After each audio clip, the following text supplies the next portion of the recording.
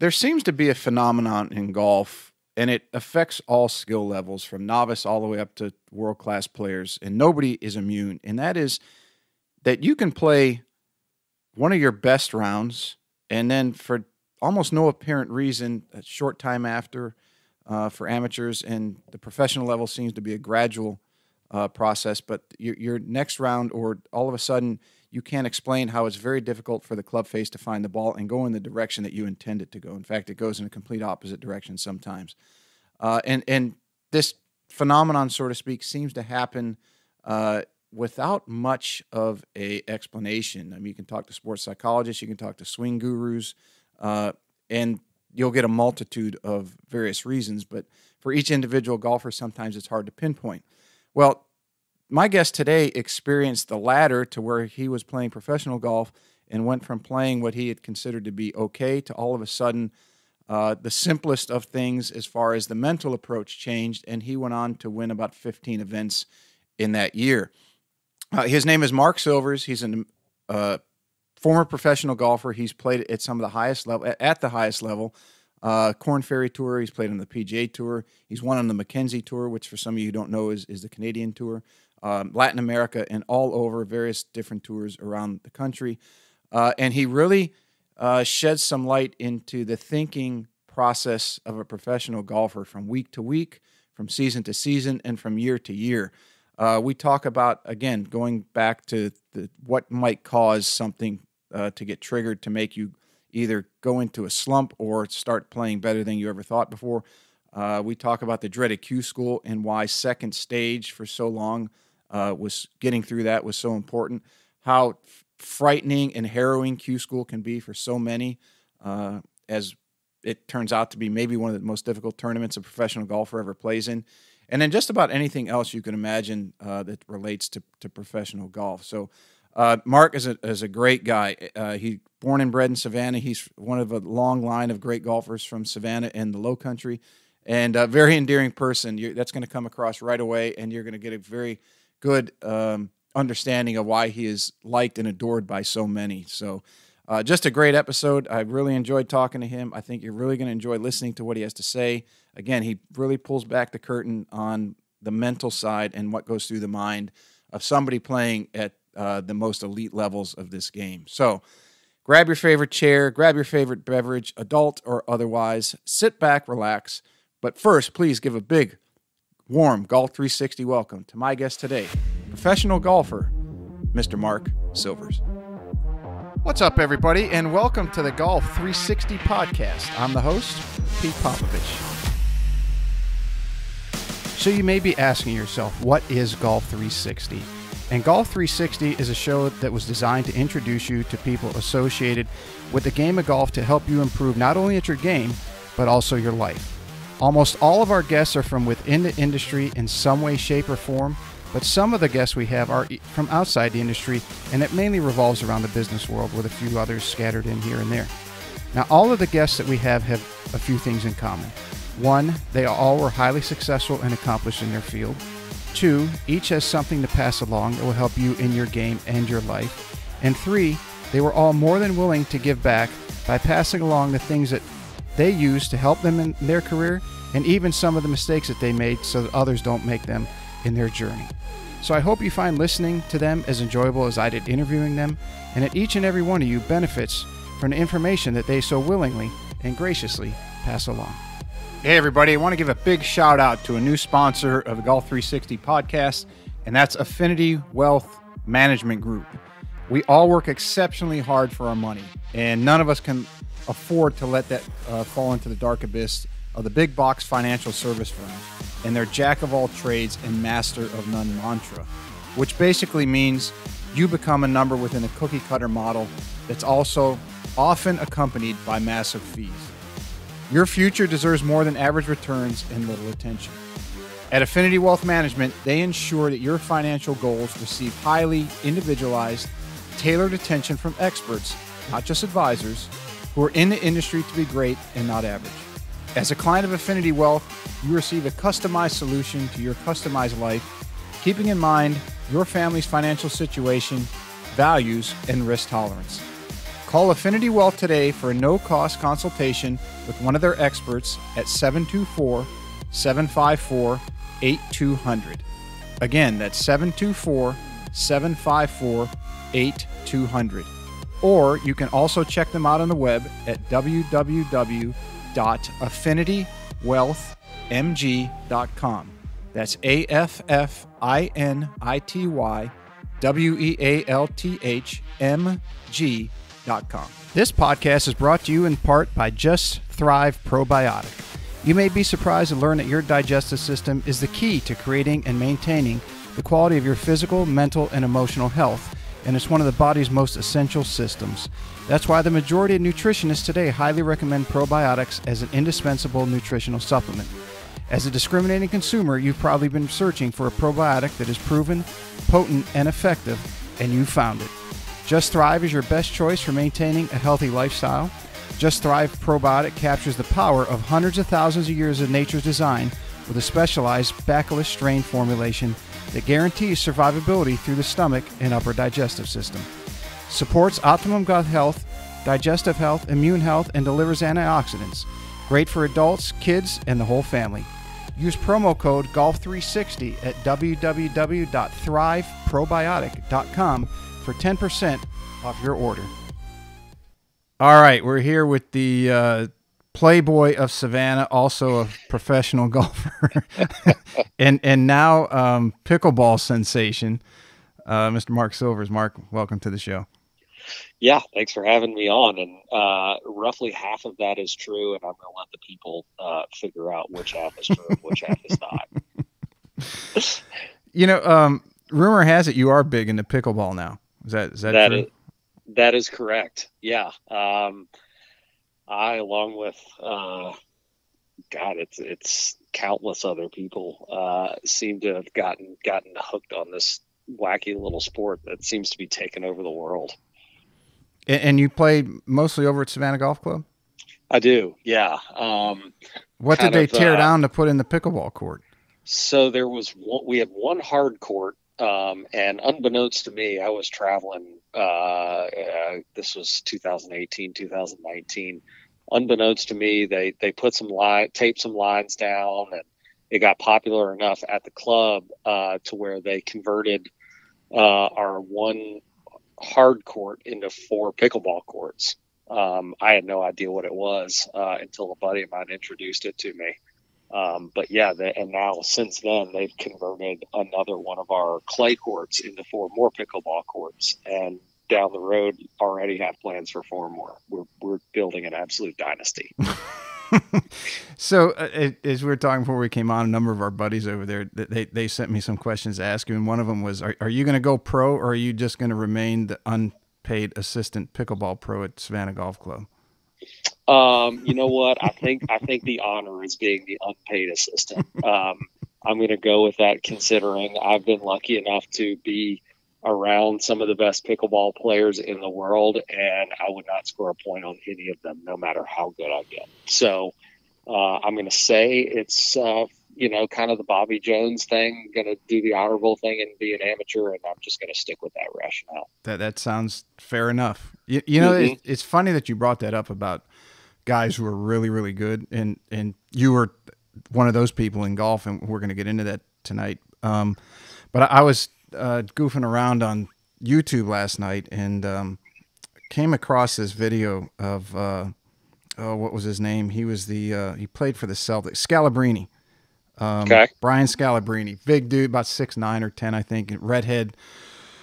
And there was a thing that I guess they started a show or something like that. He and some guys that they call it the Scallenge for Scalabrine in the challenge, and they basically took. They had one guy that was Division I ball player, played at Syracuse. Then there was another guy that played, I think, in Australia, pro basketball. And and then there was like a YouTube sensation that was like a semi-pro somewhere. And he played one-on-one against each of them. And the whole point was to illustrate how good an NBA player is, even if they're like ride the bench or they're 8th on the roster. And of all those players, I think the average that he beat them was 11-2. Yeah. they couldn't stop him, and they're like, you know, Scalabrini in his entire career scored less points than James Harden did in the first 60 games of this year.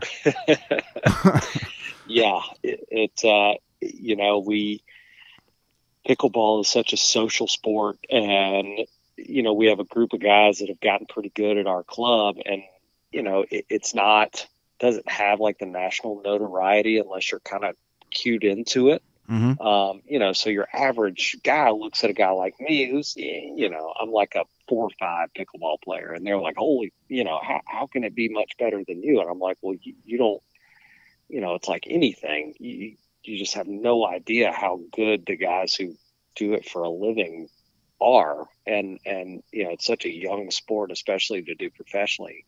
They're just getting better and better and better. And luckily, I've been able to be on a court with some of those guys. And I mean, it's just, they make me look silly. Just like if I was to try to pick up basketball with the 200th best player in the NBA, I wouldn't score a point. It's kind of the same thing. Like, you know, we armchair quarterback and we watch, and everybody you watch is good, and you don't ever have like a point of reference to realize how good they all are.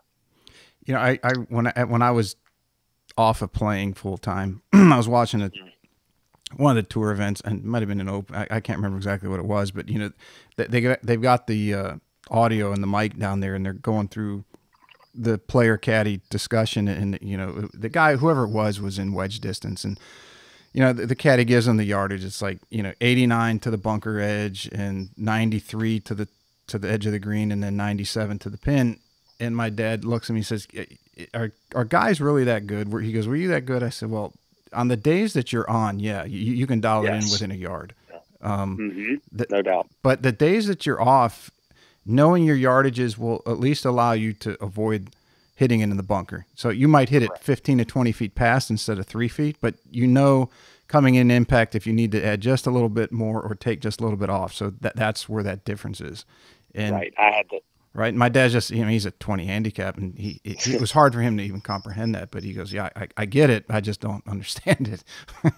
Yeah. I had that conversation with somebody when they were talking about the using the rangefinders for the PGA. And somebody was like, you know, are a bunch of guys going to be using it? And I was like, absolutely not. You know, they're good for like shooting a bunker or something, or different tees in practice rounds. But if you ever look at a tour yardage book, nobody ever just shoots a pin and that's how far they hit it. You know, you're never, very, very rarely are you just shooting one number and that's what you're going for. You know, you've got cover numbers and slopes, and you know, your max carries and your front edges and things like that. Like that, you know, those guys are so good that, you know, very rarely are you ever looking at, okay, I've got 164 yards. I'm going to hit this 164 yard shot. That's not how golf at that level works. Yeah. It's more about, at least for me, it was about placement and where you want to either come into the pin from. And I'm not talking angles because I know that like guys like Decade and Scott Fawcett are really kind of proving that wrong. I'm just talking about where, as you said, slopes, and at that level, it seems like every pin is tucked. And carries, and okay, am I on today? If I'm not on today, where's my miss? And then how do I work it into that pin, or give me the best chance of having a decent look at birdie? To as you said, you're okay. Here's the pin. Where's the slope number? What's the front edge number? Right. So it's like a science that at that level it's happening instantaneously. It's instinctual. Right. Yeah. If the pin's here, I'm going to hit it here. You know, if it's 30 on, I'm only going to hit it 26 on, and you know, aim 15 feet right of it, and you know, give myself a 30 footer or 20 footer. You know, and it's all in the prep work that people don't see. You know, a big thing that's a lot of questions that I'm getting from amateurs now as we either play or hang out, or you know, whatever you're talking to somebody, and is the one thing that they're asking is, and I always ask this, or I've started asking this of guys who played at a very high level and other coaches, and when somebody's that good, take like a Jordan Spieth or a Rory, how do they have such a tumble from being the number one player in the world to struggling to make cuts? I mean, I guess the best way to describe it is I would have amateurs that are like, oh, well, I'm struggling with this, or I don't know where it's going, or so I'm feeling shaky over this shot. You guys you don't even know what that feels like. And I'm like, no, we do. Mm-hmm. And if I do, I know that the best players in the world do as well, because you see that happen. And nobody other than maybe Tiger, although he showed, some stuff with his chipping and driving that, showed some chinks in the armor, but nobody is immune from golf. And, when you play golf with that level of confidence and you're so used to your mind working and your body performing, and all of a sudden what you see in your head doesn't match up with what your body's doing, it'll mess you up. Mm-hmm. And, when you get guys at that high level where all of a sudden their brain is working one way and the shots that are coming out are not doing that, it can really mess you up. It was like, with Spieth for a couple of years. I mean, the guy never missed a putt inside of 20 feet. Yeah, no kidding. And eventually that's what your brain tells you to do. Okay, I'm in this situation. It's going to go in. Or doesn't matter how poorly I'm hitting it, my putting is going to save me. Well, all of a sudden you get in a little rut where your putting stops saving you. Then the pressure deflects to the ball striking, and then it becomes this vicious cycle. And your entire game, before you realize it, is in the trash.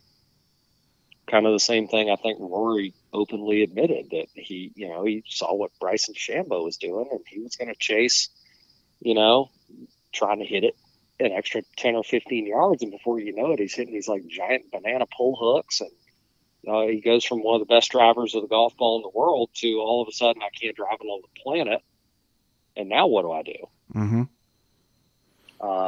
And it's just, it's crazy that, even down to the little things where you get on the first tee and you're like, wow, my hands just don't feel right on the club some days. Nobody really is immune to it. And, when you're going at that high a speed, the slightest bump can throw you off something fierce. I mean, I've seen some of the best players in the world just get the putting yips or the chipping yips, or all of a sudden they can't drive it on the golf course. And, you're like, where does that even come from? Yeah, the two things I explain to a lot of people who ask me what it was like playing golf at a high level, as you just said, at the speeds that you're going, and I think I've said this on the show before, it's like, if you're rolling through your neighborhood on idle and you run over a 1-inch stick that fell during a storm, your tire's just going to break it, and you hardly even feel it. But you're in an Indy car going 185 miles an hour and you hit the same stick, you're dead. Yep. Right? It throws you off that much. And the margins for error, once you get to professional golf, whether it's a mini tour, Korn Ferry, Mackenzie, Latin America, PGA, are so small, and they get smaller and smaller the higher you go. And that really, I think, gets into somebody's head, or can, if there's a little crack and some water can get in there and then it starts doing damage, then you got some trouble. Yeah, the first time I really realized it, I kind of had this giant awakening. I qualified for the U.S. Open at Pebble right out of college, and got paired with a guy in a practice round via knowledge of one of my old coaches that was trying to help him out, a former number one player in the world who had kind of fallen off. And we ended up just playing a practice round together, and it was super cool. And we got up on 18, and you could tell he was trying to paint it down the coastline and just bleed it back into the fairway like he did back in the heyday. Mm-hmm. And he just kept hitting dump hook after dump hook out in the ocean. And I'm like, God, and it just kind of dawned on me, like, it's got to be tough, when you're that good, number one player in the world, making all this money, driving it down the middle of every fairway. And then for whatever reason, you have this break where you kind of lose your game, and then you try to come back, and your brain sees the shots that you think you should be hitting and you can hit, but you can't hit those shots anymore. Yeah, I Like, feel that with my body now. well, and now that I'm not, and now that I'm not like practicing every day or ever really, and playing, sporadically, I'm finding the same thing. Like, okay, I'm just going to hit a little feather cut, whatever 6-iron into this pin, and I hit a yank hook, and I'm like, I'm not that good right now. Like, what are you trying to do? Just hit it in the middle of the green. Yeah, it's hard to turn that off.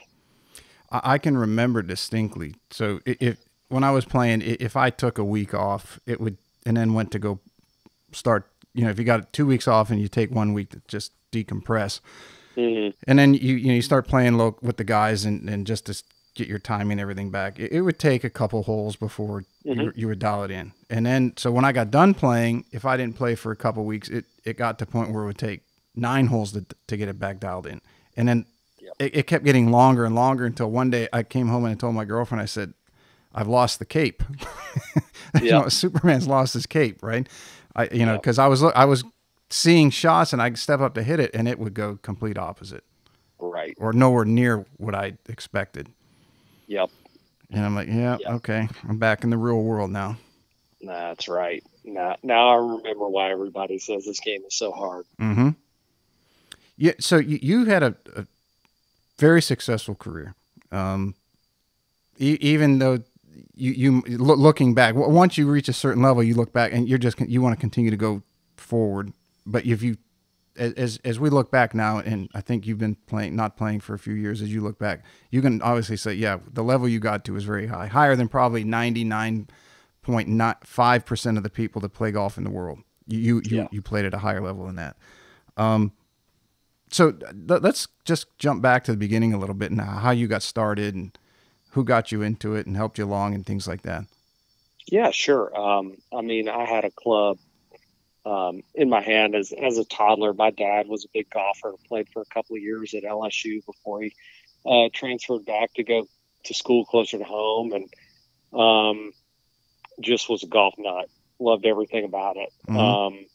I played every sport growing up: basketball, soccer, baseball, the whole shebang. And it kind of got to the point where I was getting better at golf and enjoying it. And, it was something that I did with my dad, and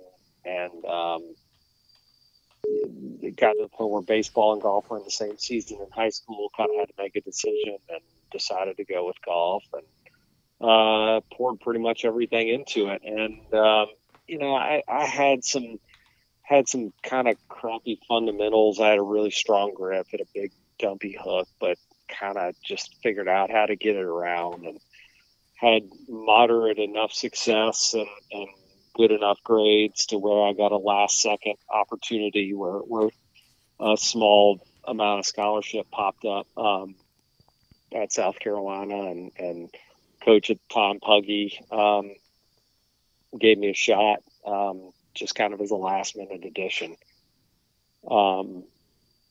And I would say that the biggest thing in my golf career that happened was Puggy ended up kind of semi-retiring and brought in a guy named Bill McDonald at South Carolina. And Bill was a really good player. He actually played for Puggy at Georgia Tech and played professionally for a couple of years, and ended up staying in the golf business as a teacher, and kind of looked at me and was like, why is this kid on this team? You watch it. I remember I'll never forget at Spring Valley in Columbia, him watching me play about 9 holes in a qualifier at the beginning of my sophomore year, and was like, can I watch you hit a couple of balls? And he was like, you cannot play Division I golf hitting that big of a hook. Do you have like a swing coach? And I was like, not really. I just kind of been trying to figure it out on my own. He was like, let me help you. And just kind of got a little bit better each year. Mm-hmm. And I want to get into that, but one thing I want to ask you about, because you're obviously friends with Tim O'Neill, and Timmy was on last week, and I kind of tagged all you guys, the Bacon Park boys, because he grew up. Did you play most of your golf and learn playing over at Bacon Park with that crew of him and Tommy Schaff and some other I guys? did. Yeah, and obviously Tim and Tommy were older, and we all looked at them like they were, these mega stars, and that was about the time where Tim was kind of, you know, popping up on in the golf world for one reason or another. Unfortunately, a couple of years because of some crazy stuff that happened to him at Q school, but yeah, I mean, Timmy, I just remember being so freaking good, which he still is. He looks the exact same as he did He when hasn't I was a changed, has he? teenager. It's unbelievable. I actually saw him yesterday, and I was playing 9 holes with a guy in this little match, and he was like, "Oh, that's Tim O'Neill." I was like, "Yeah, can you believe he's 48?" He was like, "Wait, what? That guy's not 48 years old." I was like, "I know he's in better shape than I am. That's for sure."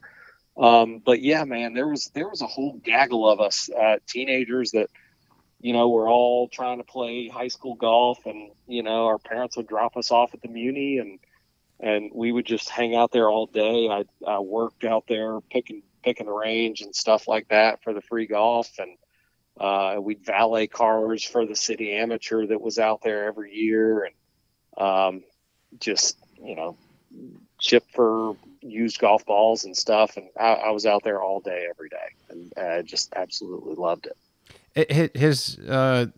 They got some reinvigorated, didn't it, with OC Welch getting involved and that whole Yeah, operation?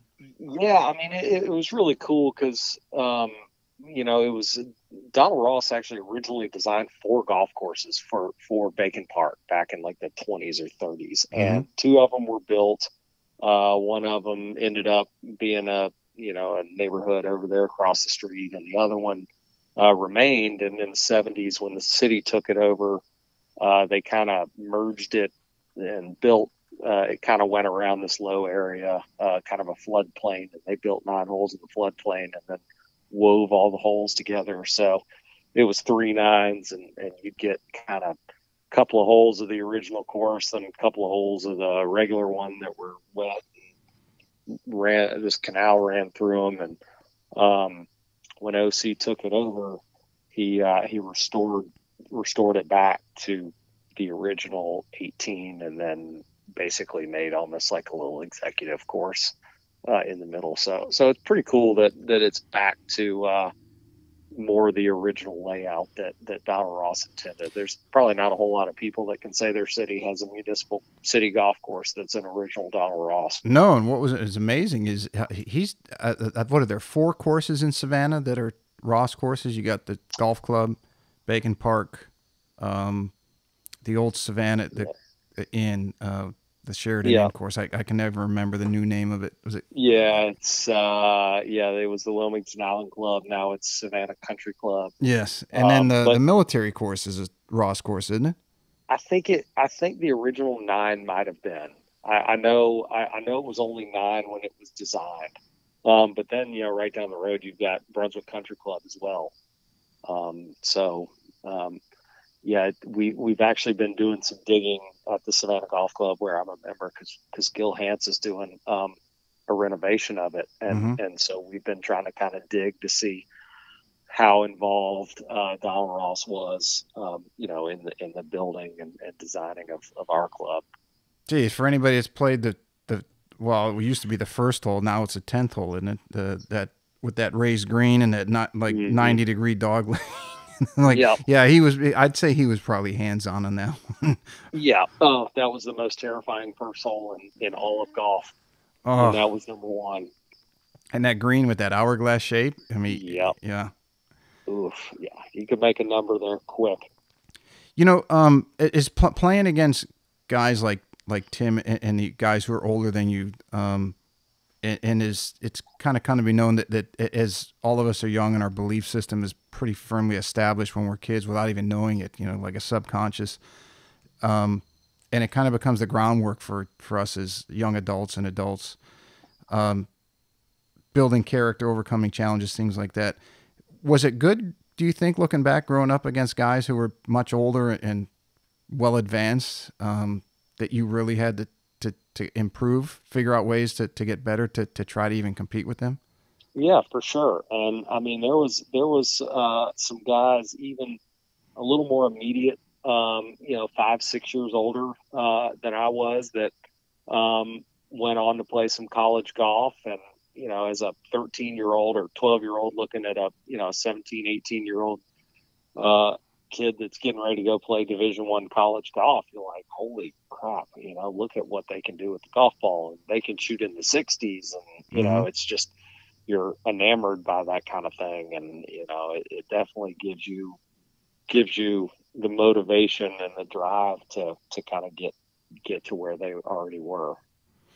Yeah, and do you think that going through that as a teenager or even a young teen helped you as you went from level to level? Because each time you go up in the system, the golfing hierarchy, so to speak, Hmm. you know, good junior to Division I to professional to Korn Ferry to PGA Tour.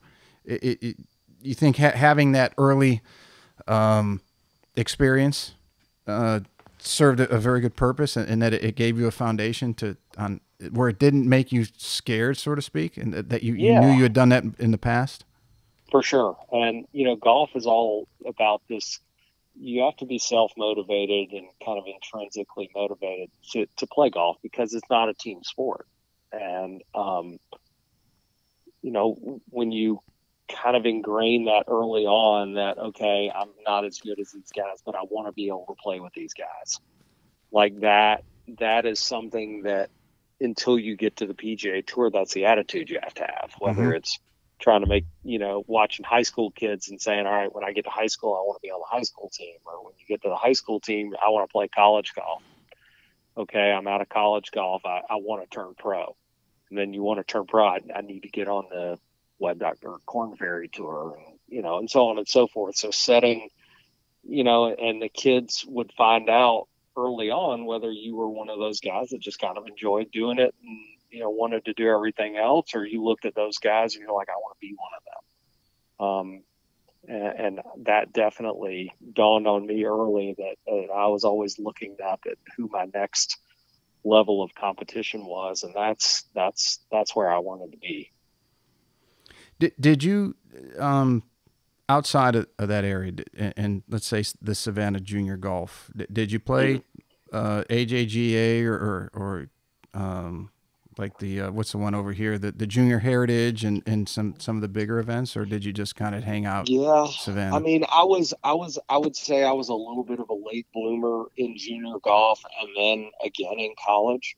So by the time I kind of developed my game, um, I was a little bit later on. Like I never played a ton of AJGAs. I played a couple of like local ones. Mm-hmm. I wasn't very consistent just because I didn't have great fundamentals. But when I hit it well, I could go out and win a regional tournament.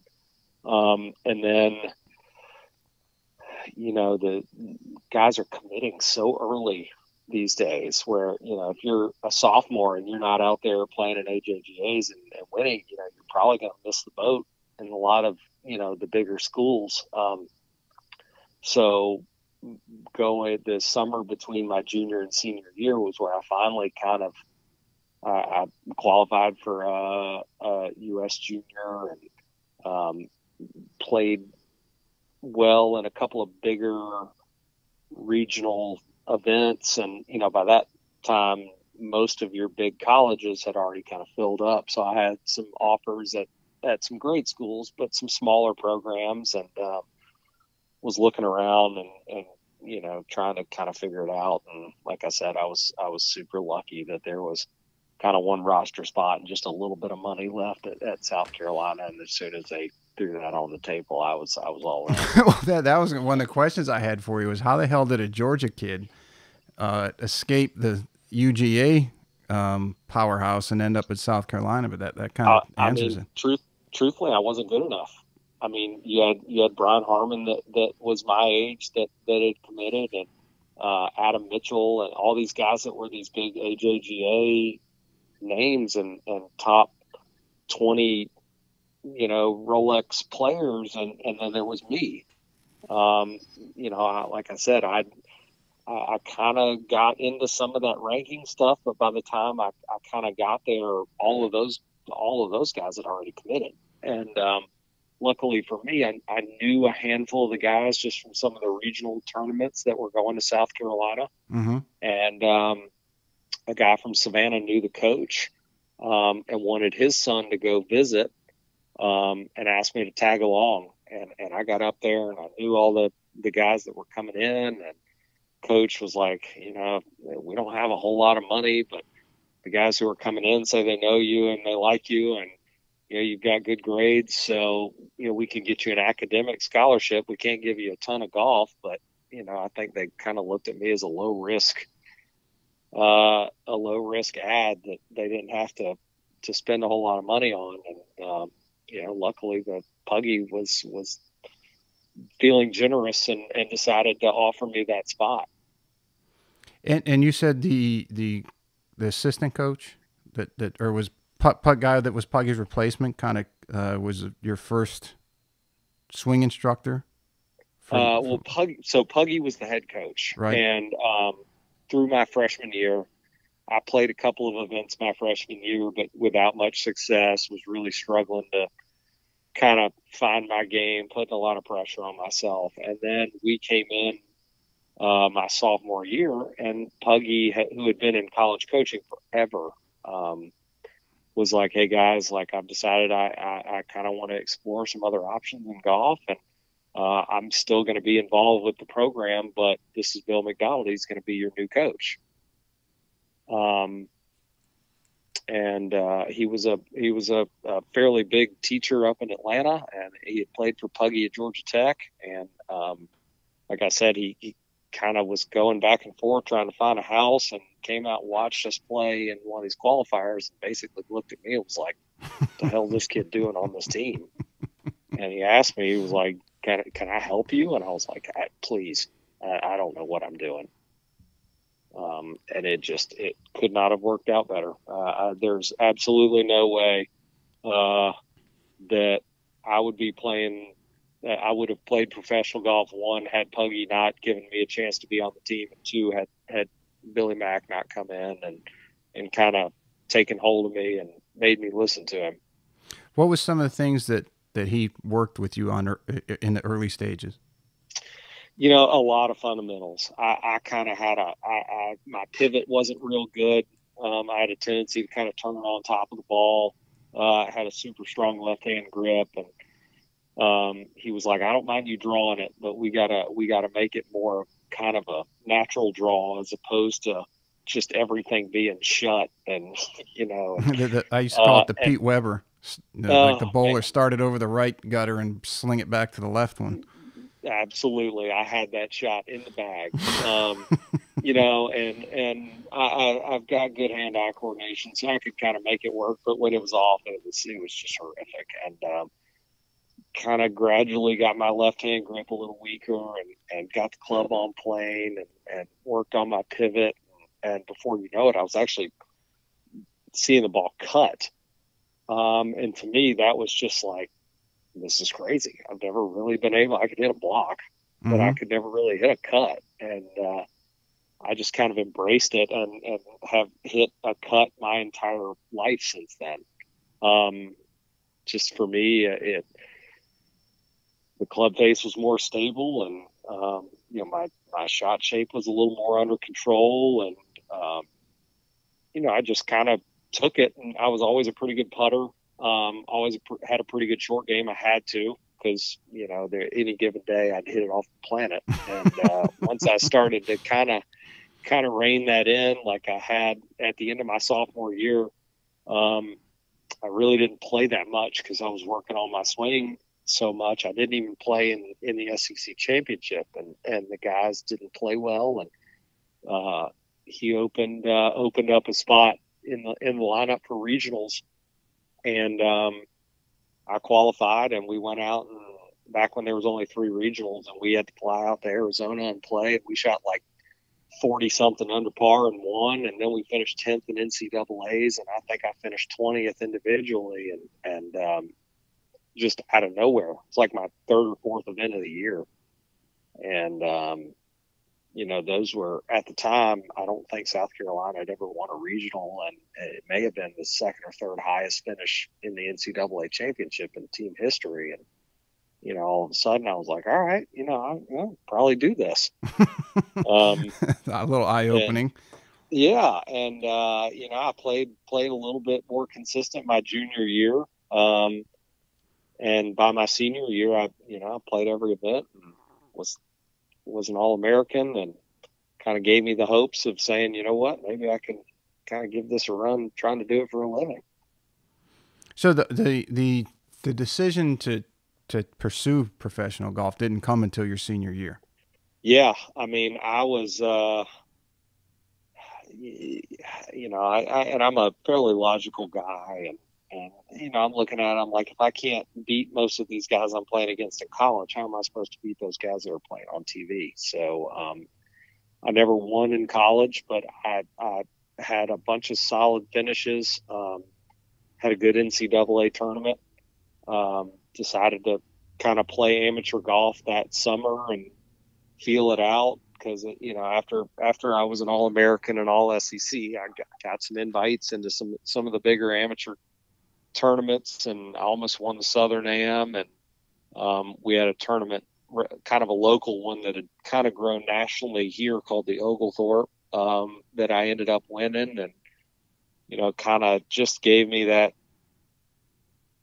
that little extra thing to push me over the edge to say, you know what, I think I'm going to give this thing a go. So it was just a steady progression that kept building on your confidence. Correct. Yeah, just it was like that in junior golf, and then it was like that in college golf, and then kind of get some rude awakenings going out there, because you have a 72.5 stroke average in college, and you're an All-American, and you have a 72.5 stroke average in professional golf, and you go broke real fast. Mm-hmm. Yeah, I mean, I was lucky. I really didn't have a whole lot of money to start with. I wanted to keep living in Columbia. I had to move home. I couldn't afford to keep living there, and I just had to kind of make it work. Luckily, my Savannah Golf Club pitched in and got me enough to play for a few months, and I just went and played wherever was cheap, and I had friends where I could stay, and it actually, it turned out to be a blessing, because you play in these tournaments with 30, 40 guys, and I luck up and win one or win two, and winning kind of breeds winning. So the next year I was like, okay, well, I've made enough where I can play a tour that's a little more substantial, and it was like, well, shoot, if I can win there, then I can win out here and make a little more money. And then before you know it, okay, I can afford to play like the Hooters Tour now, which back in the day was pretty solid. Yeah, that was a big. That was one of the bigger mini tours. It was the biggest mini tour in the country for a long time. The biggest mini tour. Yeah, and I was lucky enough to win out there, and then got some web.com tour status after that. One up in Canada, and unfortunately that's where the winning was capped off. But no, played well in a bunch of tournaments, and got to play in a couple of majors, and man, it was a fun ride. When what were the events that you started playing when you moved back home to Savannah? So I played a lot on what was it called? It was in Myrtle Beach. My buddy Zach Bird, who's now actually he's the assistant coach at Ole Miss for the ladies, who just won the national championship. It's going to kill me what that little tour was called, but Zach. That was in the winter, wasn't it? Well, there was a Hooters Tour winter series in Myrtle Beach. And there was another just local Myrtle Beach tour. And so Zach had, when his roommate was out of town, I crashed in their bedroom, and then he had a pull-out couch. So I would go and spend couple of weeks at a time, and they were all, 2-day tournaments, maybe the occasional 3-day tournament. And I would just go, I would sign up. They were all a couple of $100 a piece, and I'd go play as many tournaments as I could in 2-3 week span, and hopefully leave with some money in my pocket. Um, but yeah, I spent a lot of time up in Myrtle Beach, and then uh, made enough there to play a tour that was started up around Georgia called the Peach State Pro Tour. Mm-hmm. Kind of an Atlanta-based tour, and they were kind of advertising some 7 and 10 grand winners checks. They did a little winter series down in Florida, and won a couple of those events, and then I think I won 8 times on that tour that year. Um, they had a tour championship that was like 20 grand, and so had some success there, and didn't get through Q school, and I was like, well, shoot, now I got enough money where I can go out and play, which at the time, the PGA Tour didn't own China or Latin America or Canada. So if you weren't on the nationwide tour, the next best thing was the Hooters Tour. Mm-hmm. I think it even still had its own little Q school to get out there. That was about '09 that you were got out of school. Is that right? Yeah, I got out in '09. Because I think I remember that's about the time I started hanging out in Savannah as I met a lot of those guys, playing in the member guests and all that. And I vaguely remember when you were going to head out and play, and a few of the members talking about, because I was done. Let's see, I left playing full time in '06. I was still doing some Mondays in '07, but by '09 I was done. Yeah. But remembered hearing that you were doing really well and going to go give it a shot. Because you're about DJ's age, right? Dustin Johnson? Couple of years older than me. Yeah, okay, I thought so. Because he had just graduated a few years before from Coastal. Because one of right. who is it? The one guy is a member there. His son played at Coastal with him. Japanese guy. I don't even know if he's a member there anymore. Owned like 3 restaurants in Savannah. Yeah, well, that was Toshi. Toshi, Toshi yes. Harada. Yeah, his son actually played at Georgia Southern. Okay. Yeah. Because he played they played against us in the member guest one year, and that was like right when I got off playing, and they had no one who knew who I was outside a couple buddies, and they're like, why the hell are you playing here? I said, it's a long story, but took my shot at fame and fortune. Going from, let me back up a little bit. Going from junior golf to college golf, and you elaborated on the work that you put in with the coach and the changes you made. But what about did the adaptation of now being on your own, did that fuel that fire of being uncomfortable and throwing your game off? Just adjusting to a new way of life. Yeah, for sure. I mean, and at the time, I looked at all these guys that had all this money behind them, and by no means was I destitute or anything, but I was like, it made me hungrier when you're like, hey, if I don't play well, I got to figure out something else to do. There was no other options. I was not going to go back and ask anybody, for anything else. And it made me appreciate everything, and definitely learn how to travel and budget efficiently. Mm-hmm. And yeah, I mean, it made you have to go out there and figure it out. Cause I mean, it's just like anything else. You see a bunch of guys that have a bunch of money and they kind of go out and they goof off and they don't take it super seriously and they don't put in the work, and it's whatever. They do it for a couple of years and have fun and move on and do something else, and nothing wrong with that. But that was just not really what how I kind of viewed it. And those first couple of years of having to go out and, I mean, playing mini tour golf, you never knew what you were going to see when you showed up to an event. I mean, luckily, I'm sure Tim's got all the horror stories about guys running off with all the purse money. I never had that happen to me, but I yeah, you remember that, show that up. that happened in like 2000, probably right before you and I think 2008 or 9. There was a group that was, you had to put up, Hmm. I think, 15,000. Yep, And then, yeah, those guys ran off with a lot of money. yep, yep. I remember That hearing that about that was the that. big horror story. But I mean, I just remember the first sizable tournament for me that I won. I won about 4 grand or something like that. Was in Myrtle Beach. I think it was one of those Hooters Tour Summer Series or something in Myrtle Beach. Oh, Grand Slam Tour. That was it. God, I knew it would come to me. Anyway, I just remember like they put the leaders out the final round first for some reason, and we made the turn.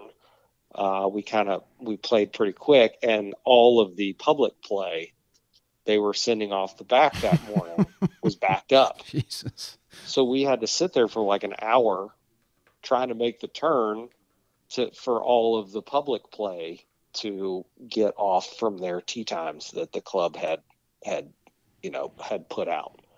And it was stuff like that where I just remember doing that for a couple of years, my first 2 years out of college, and then you go to play a Hooters tour event, you're like, holy crap, there's like a pro-am here, and Hmm. there's nobody else on the golf course except for this tour for this week. Like, how cool is this? Yeah, it's a different, as you move up, much different. I think I told Tim when we were talking that when I met him, oh God, when was it? It was like '06, '05, playing in Raleigh. And I told the story, I showed up for my practice around the stars, like, well, we don't want to send you as a single. You can play with the guy that's coming across the parking lot. And here's Tim coming across with this big, giant JL belt buckle that I don't Mm-hmm. even know how he moved with that thing on.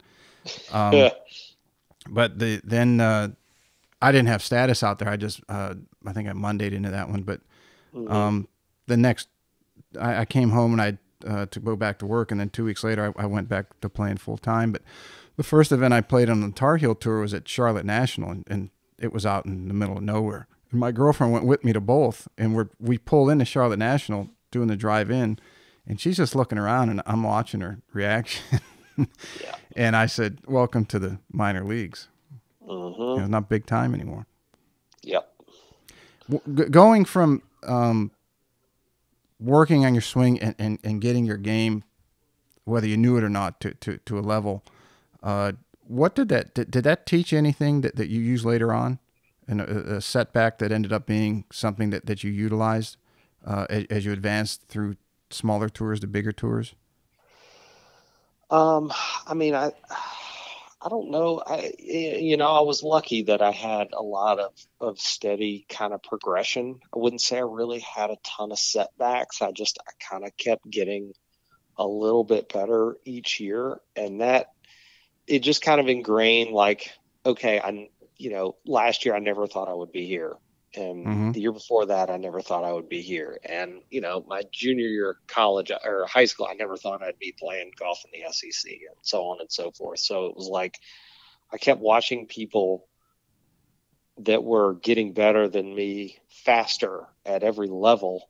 Um, and just watching me catch back up to them was really really cool. Like you get to college and you're like, oh, I remember that guy won everything at junior golf, and then at the end of the year, well, shoot, I'm ranked higher than he is. Or you get to mini tour golf and you're like, oh my gosh, that guy played on a Walker Cup team, but I beat him this week. And I will say that probably the biggest thing, I guess you could kind of call it a setback, that really was kind of a game changer for me was I had I had lost in a playoff. I'd lost in a 4 for 3 playoff to get into Raleigh um, in 2010, basically my first year out. And I was just devastated because I thought getting into OneWeb.com tour event would have changed my life entirely. Mm-hmm. But I was so pissed, and I went home and I was like, okay, I can do stuff like this. And like 3 weeks later, I qualified for the U.S. Open. And I remember I had zero actual expectations of getting into the U.S. Open, and I won in a playoff to get in. I'm sitting there across from Lane, who was the director of the GSGA, and he's going through all of this stuff for the U.S. Open, and I was like, I got to be perfectly honest, I don't even know when it is. He was like, what? I was like, I never even looked to see when the friggin' tournament is. I just, I got to make got sure I through, can got get through fitted low. in. Yeah. I was like, he's like, it's next week. It's like, holy crap. I've never played in anything other than, a 2-day mini tour event. And now I got to fly across the country and go play in the U.S. Open. And, I went out there and, played practice rounds with all these guys that, I'd watched my entire life. And then I birdied the first hole of the U.S. Open and then shot a zillion. I shot 81, 80 or something like that and finished near the bottom. But I just remember leaving there thinking, okay, I played practice rounds with some of the best players in the world, and they hit a lot of really crappy shots. Mm-hmm. And it's not what I thought it was, where you just have this image in your head where all these guys that play on the tour, they don't ever miss 3-footers and they don't ever miss fairways and everything is solid. And, all this kind of grand illusion in my head that these guys were like these unflappable machines. And I was like, they're not, they're not that. And I kind of left that week after shooting a zillion, actually believing in myself more. And I want to say I won 2 out of my next 3 events in Myrtle Beach after I got back from the U.S. Open, because I was just like, it's like, okay, I think I can do this. Yeah, it's kind of like seeing in the Wizard of Oz that it's not the all-powerful Oz. It's a guy behind a curtain, right? Right, exactly. And I think the PGA Tour and the network carriers and whoever carries the golf tournaments has done an amazing job. Maybe it's a ancillary benefit that they didn't plan on, but they're obviously showing that the leaders or guys up on the leaderboard or the girls up on their leaderboard every week, and it gives the illusion that that tour players never miss a fairway. They never miss anything outside of 6 feet. But if you go to a tour event, if you're an average a lot of really golfer, crappy shots. And I've told people, I said, go to a tour event and follow the guys or the girls who are struggling to make the cut. I said, you want to see some crooked shots? They're not perfect, not by any means. Now, as we alluded to earlier, we're talking about distances and yardages, and yes, you can hit it to a yard on 165 or 80, whatever distance shot. But when you do hit it crooked, nobody's perfect. I mean, we're all human.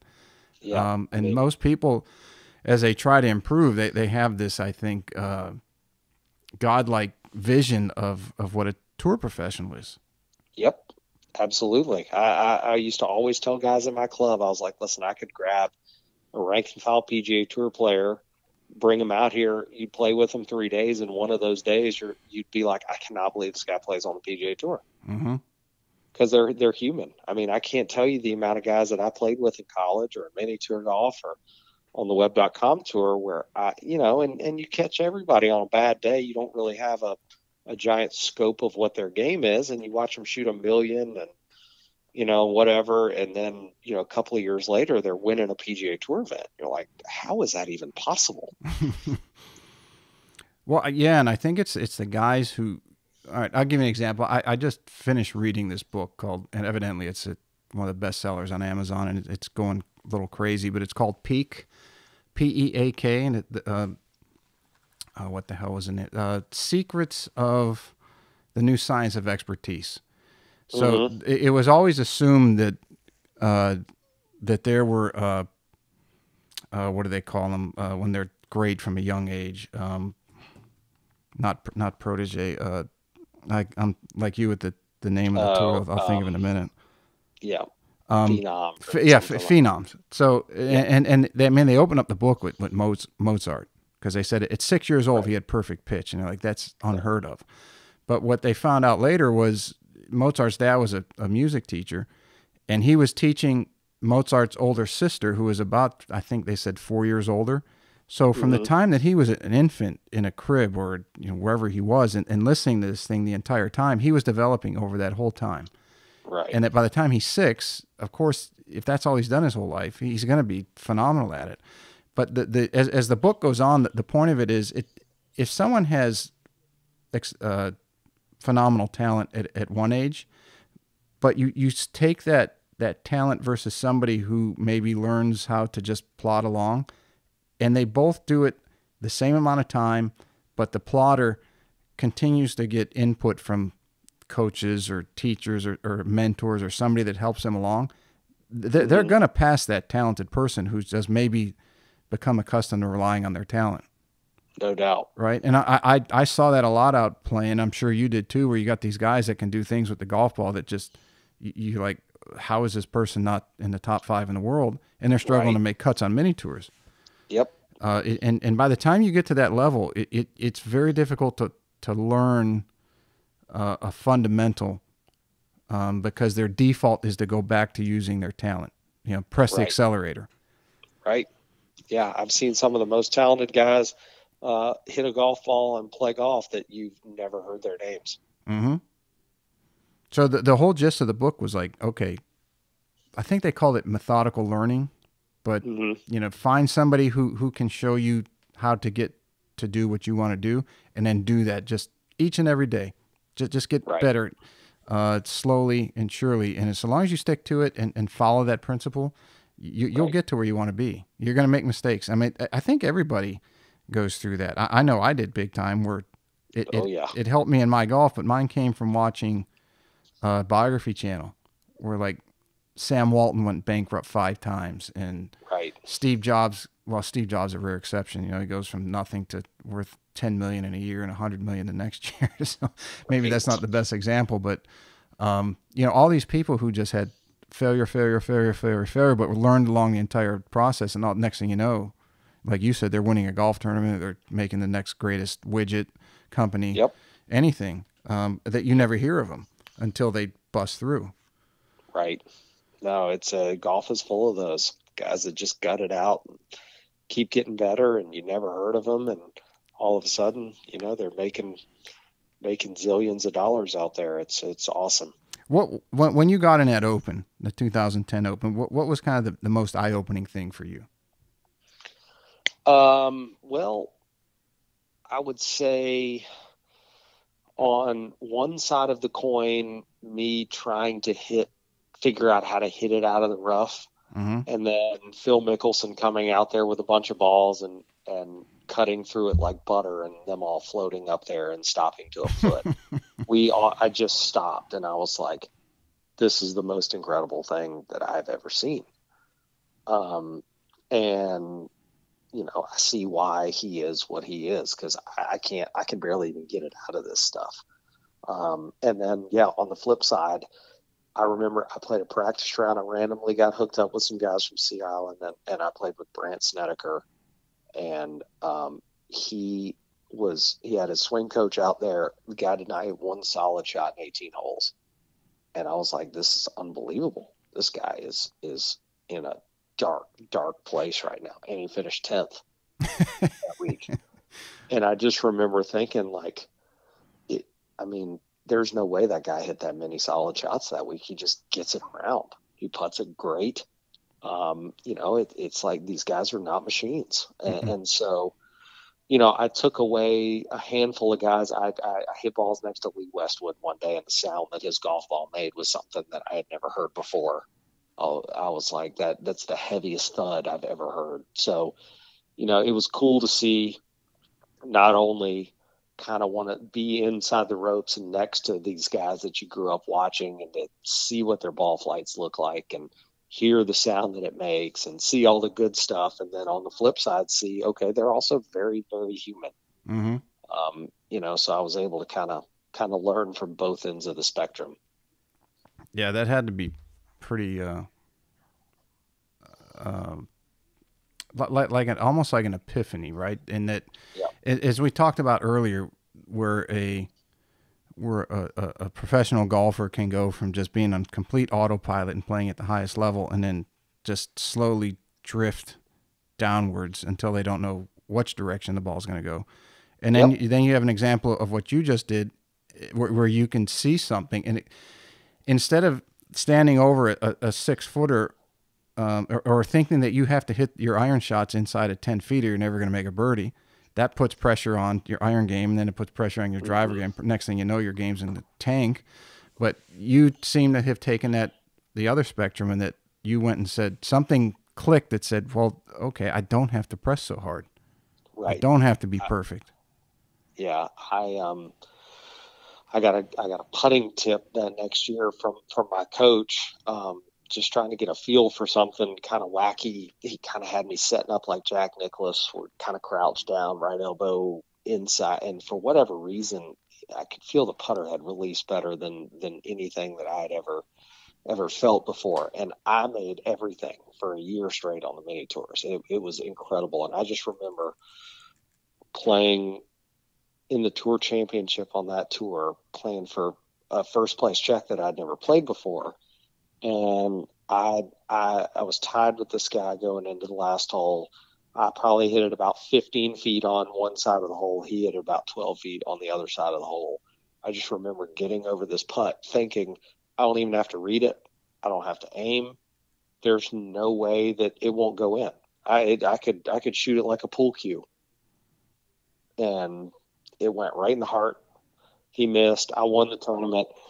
And that is just, it's the biggest freaking conundrum of golf, is how you can go from that one week to the next week, the hole looking like a thimble. Mm-hmm.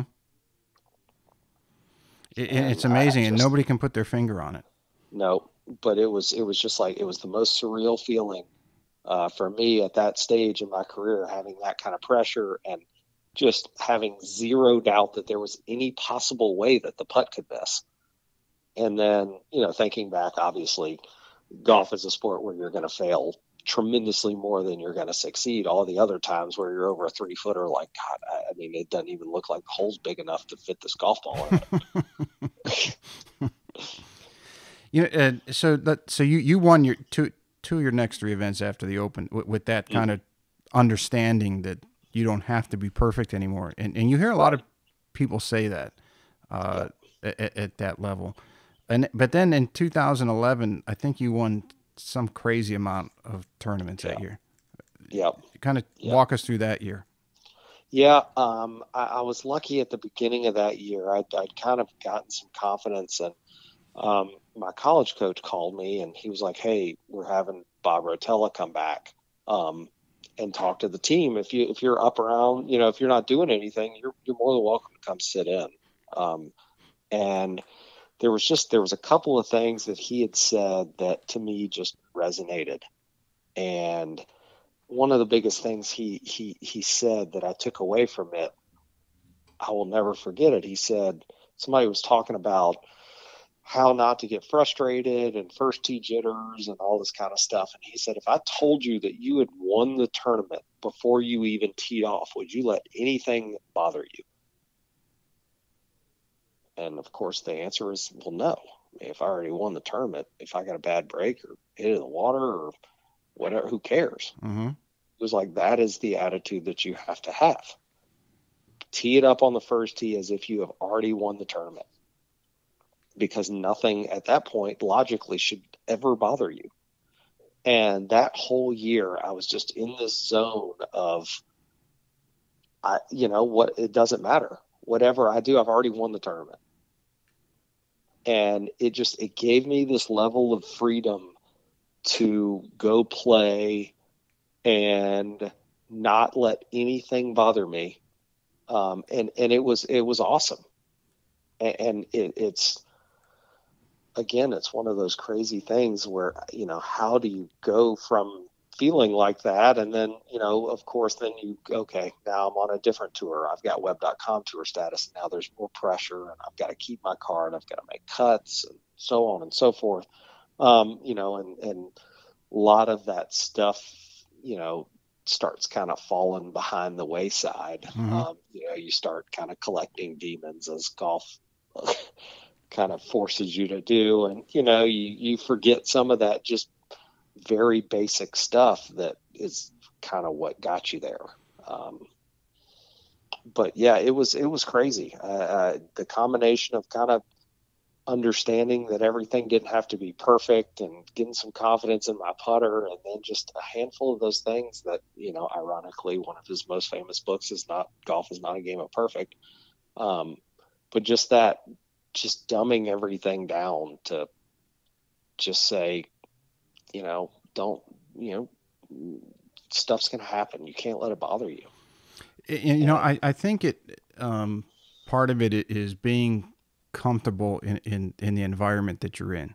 And if your first year was, what'd you say, 2009 or 10?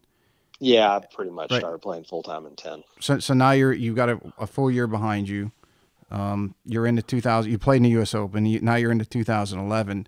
So you're not as or you're more at ease with the different variables that come at you. You know what to focus on. You know what to let it roll off your back, and that seems to help. I remember the first year I played was 01 and 02, and Boo Weekley was on the mini tours, and he won something like 9 times in 6 months or something stupid. I think he shot 41 under for 2 3-round tournaments back to back. Jeez. And he was just on fire. And then he got his tour card that year at Q School. And then I think he made only a handful of cuts. I mean, he was so out of his element, and I think he admitted it. And then he went to then Nationwide, and he plays a couple years. And then obviously after, I think, 3 years, he gets his tour card again. And then, the rest is history, because he had become comfortable in that environment. He knew what to expect. He knew not to change who he was. To me, it sounds like that's kind of what you're describing a little bit, and that you were able to calm yourself down because you had the experience of doing it for a year behind you already. Yeah, and I mean, I can tell you that exact same thing happened to me. I got in 13, I got conditional status on the web.com tour, and I just remember for some reason thinking I had to do something different. It's like, oh, well, this is a bigger tournament. I gotta do more stuff and do this and do that. So there's equipment trucks, and you get tee up money and all this kind. I remember I was playing some stupid hybrid to make an extra like $200 a week that I hated, and you get pulled into all this kind of stuff. And I remember I missed all these cuts, and I got shuffled out, and I got in one more tournament late in the year, and by that point I was back playing mini tour golf and, kind of back in my element, playing well. And, I got in last minute, showed up, and was like, yeah, screw it. And I finished like 25th or something. And I was like, why didn't I just do this earlier in the year? And luckily, I was able to kind of get some status back out there the next few years. But yeah, I missed like my first 6 cuts, and it was just, I was uncomfortable, and I thought I had to do more and do this and do that because I was on this tour. And, there's a lot of factors. That's why I always, it's so easy to look at scores and say, well, how does that person shoot that? And there's so much more to golf than just hitting a golf ball. Mm-hmm. Watching the PGA a couple weeks ago, Mickelson seems so relaxed or calm in the situation he was in. Mm-hmm. It was, I mean, obviously he made history, but for the history he was going to and what he was trying to do, I mean, no one had ever done in history, and for him to have at least on the outside looked that calm, but I mean, he had like an inner peace to him. No doubt. For most of that final round, at least what I saw. Which was pretty cool to see. Yeah, I mean, you watch when Tiger wins, they walk slower than everybody else. They chew gum. It's like you see that they're in their element. Mm-hmm. They don't always get to that point, but when they are to that point, they're comfortable there. I think when golfers or anybody, whatever profession they're in, when they think that they have to do extra, right, is when they get in that, they blow an engine, they get into the red. They're throttling it down so hard. Right. And I guess maybe it takes failure. I mean, how do you get instincts? You got to fail, and how do you fail? Well, you got to go through it. Right. Nobody's born nobody comes out of the womb a genius, as we alluded to with Mozart and all that stuff earlier. Yeah, exactly.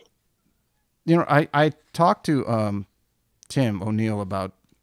We talked a little about sponsorships, and he got into what some of the bigger ones, like when you're on Korn Ferry, and how much you get from, let's say, a club company or a manufacturer, and then how it goes up when you go to the tour. But I wanted to ask you about like when you're playing mini tours and you get some money from either a group or whoever it is.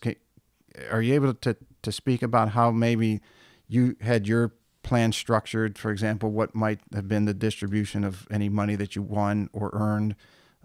Yeah. You know, when is that obligation met? When when are you release, and all those different things that some people might not know about?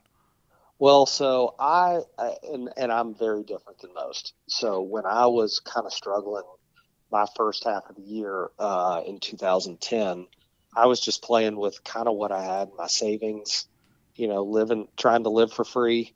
Mm-hmm. Any money I had, I was putting back into it. And then luckily for me, I didn't even have a place to play. The Savannah Golf Club at the time wasn't doing super great. And, they were like, hey, you should probably join. And I was like, well, I don't really have the money to join. So I was kind of hopping around. And then luckily for me, I qualified for that US Open. When I got home, there was a bunch of members there that were like, hey, we need to kind of rally around him. He's one of our own. And, they gave me a playing membership, and then the club organized. Basically, they put out food and said, hey, if you want to come, donate $100, $200, $300, $400 to Mark. And they basically did a fundraiser, and I raised probably about $17,000. Wow. Everybody, a bunch of people just pitching in a couple of $100 a person. And luckily, no strings attached. They were just like, hey, go give it a shot. And fortunately enough for me, that was right after the US Open. I went out, won 2 or 3 mini tour events that year, so I didn't have to really dip into that. The next year turned around, and in 2011, and won 15 times or something like that. So for me, I was fortunate enough to be young and had a free play, didn't have any bills, and everything that I made I was able to put away outside of just my expenses. And I never had to kind of go back to the well. Nice. It's amazing. So, I mean, yeah. that's a perfect illustration of the Savannah Golf Club and the people of Savannah, at least to me. They're the best. Right? They're the It's best. amazing play. I love going over there. I love just hanging out, and even if I'm just a guest / fly on the wall, that's one of my favorite places to play golf and just relax and enjoy the time spent. I love that place. It really is. It's an incredible club. We're moving on really almost year to year through your career. And one thing I want to ask you about is in being on the big break. Yep. So, and Tommy Schaff was on there too after you. What is it with Savannah guys, and going on that show? Yeah. I mean, Justin Martinson, who was living in Savannah at the time, was on Tommy's show as well. Mm-hmm. I don't know. I mean, for me, it was cool. The guy so he ended up being my agent, but he was a guy that I met in Columbia. Started kind of a small golf division of what's called Empire Sports, which is now he's kind of grown. Just basically was like, hey, you're a Gamecock, I'm a Gamecock. You don't need an agent, but I'm happy to help you out any way I can. And we got to be close. And when after I had some success in the mini tours and played in the US Open, was playing on the Hooters tour, and doing my thing, he called me and was like, hey, do you have any interest in being on the big break? I kind of know some of the producers. I introduced him to Tommy Gainey. When Tommy Two Gloves ended up being a big star of that show, and I'm going to put your name in there. And I was like, man, it's kind of hokey. I don't really want to do it. And I went and interviewed and didn't get a call back. And the next year he called me again, and he was like, hey, I'm going to mention him to him. You should go do a tryout. And they actually had They were at a Hooters Tour event in Ocala, Florida. And I was like, screw it. I'll do it one more time. And I went in there and did the whole deal and told them my spiel, and got a call back a few weeks ago that said I was like some kind of semifinalist, and I was out there playing really well, and was going through a bunch of stuff kind of personally. My dad was real sick and trying to play, and they got a call and said, hey, you're on the show. And it was crazy because they don't tell you anything. They don't tell you who else is on the show. They don't even tell you where you're going. They just say, where do you want to fly out of? And you get an airplane ticket that shows up that told me I was going to Roanoke, Virginia. And I'm like, what the hell's in Roanoke, Virginia? You arrive in there and, they put you on a bus and you roll up to the Greenbrier, and there you go. It was a pretty crazy experience, but it was another one of those things where I was in this weird zone where nothing, I was so nervous. But once I kind of got in, nothing was bothering me. And I never thought for 1 second I wasn't going to win that show. The public only sees the edited show clips, but what was it like? Not behind the scenes, but just doing the show itself. Was there any kind of funny, crazy moments that happened? It is all crazy. You are up at 5. You got to get mic'd up. You got to get staged. For the breakfast shoot. And then they give you a little bit of a warm up, and then before every event, you have to sign a waiver with an attorney saying that you understand the rules. And then they shuttle you out. Then they got to set up the cameras. They don't tell you what you got to do. What kind of rules are? What do they mean you got to follow? Of course. If it's like a game of points, or, you're hitting it inside of, a circle, or it's a team thing. And you got to sign a waiver to do that? That you understand what the challenge is, because they don't want to be in a situation where you hit a shot on, and it's filmed once, and you go back and say, oh, that's not what they told me this game was. So every challenge you have to say, I understand, and I can't go back and argue it. Half the time, by the time you go up and hit one shot over a flop wall, or, you hit one shot from here, you hadn't hit a golf ball in an hour and a half. You've been sitting there. So you're going in cold. Going in cold. So there's every shot that you hit on that show feels like the first shot of the most pressure packed golf tournament you've ever played. You get no warm up. With no warm up. Because every shot that you hit is going to be watched by hundreds of thousands of people. Mm-hmm. So, truthfully, the least nerves I had on the entire show were probably the last episode, because you actually kind of got to play real golf. Yeah, I remember when that show took off, Kip Henley, when he and Don Donatello, and I had known Kip's brother worked down here at Harbortown, Brent, and Brent's been on the show, and if Kip hears it, I'm pestering the shit out of him to come on. Right. He said, shoot, I can't talk for more than, because your show's too long, I can't talk for more than 15 minutes before people want to shut me off. That's hysterical. But that was kind of the first one I saw, and I think that's when it kind of blew up. But that's pretty cool that you were on there.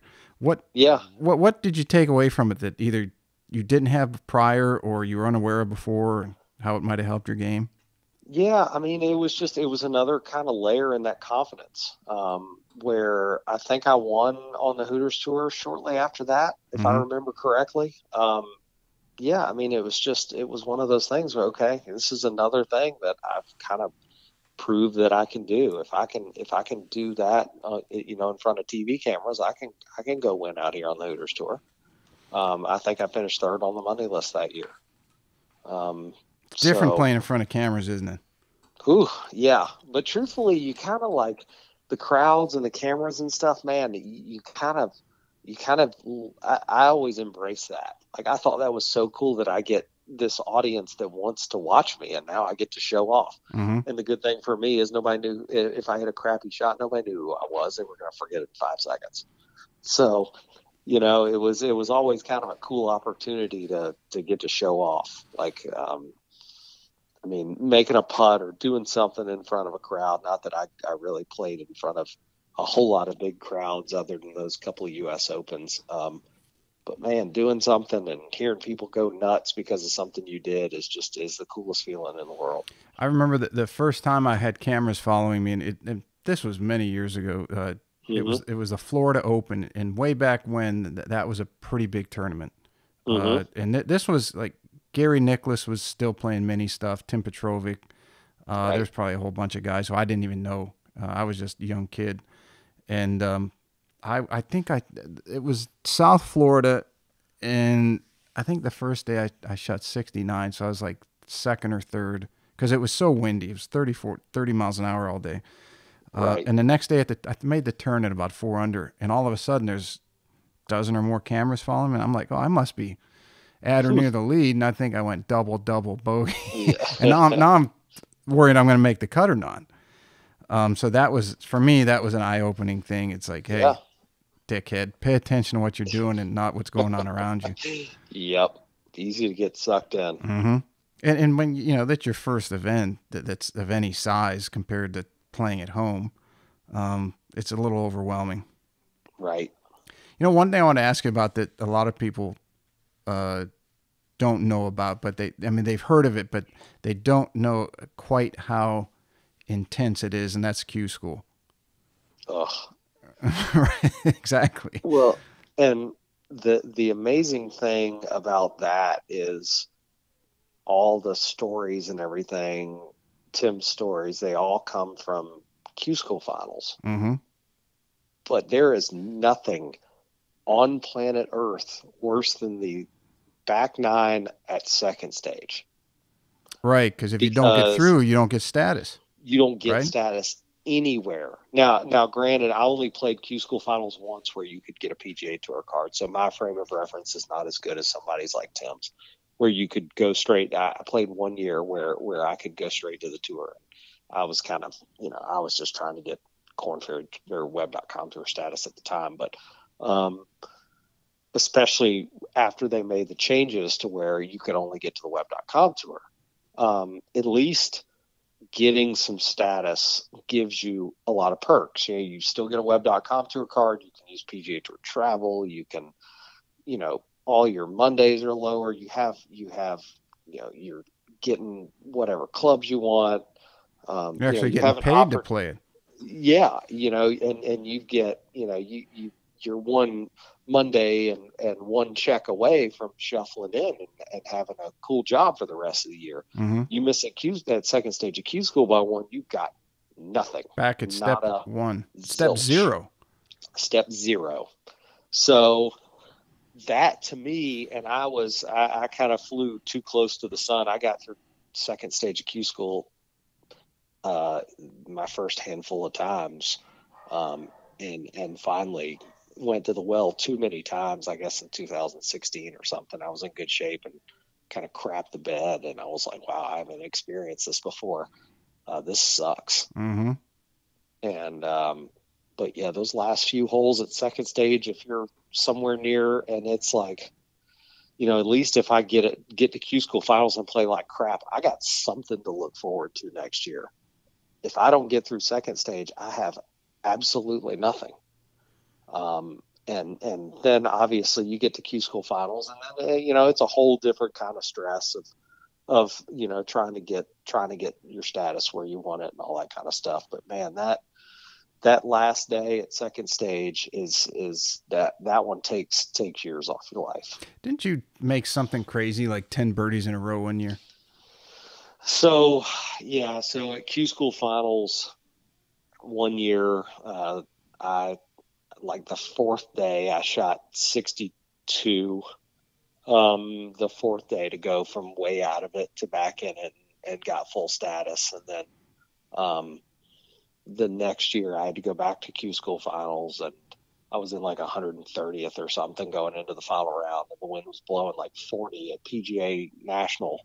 And I shot 66 and ended up, excuse me, I think I went from like 105th to 35th or something like that the last day to secure my full status and, get a nice paycheck there at Q School. So I definitely had some very uncommon success where I was getting through second stages when I needed to, and then shooting some ridiculous scores at Q School finals when I needed to. And unfortunately, I had to go back to second stage the next year. I missed out on top 100 that year by like $600 or something like that. I finished 102 on the money list, which and kind of crapped the bed at second stage, which were, a couple of things that I'd been doing really well in my professional career, all things considered.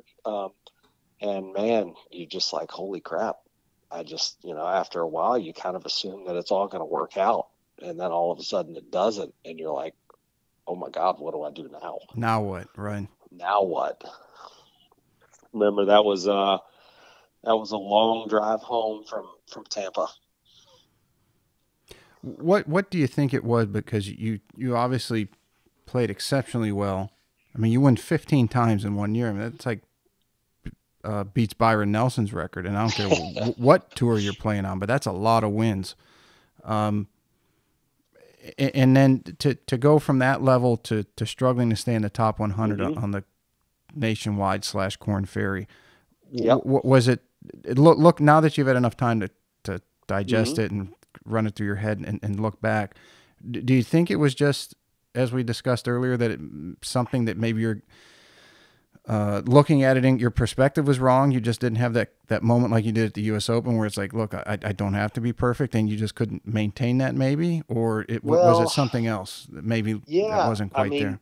Well, you start to, my entire life, and I think it was such a benefit that I was never one of those phenoms. I was somebody that just kind of kept getting better and kept getting better and kept getting better. And obviously, the better you get, the harder it is to get to that next stage. Eventually you start to plateau a little bit, which is what I was doing.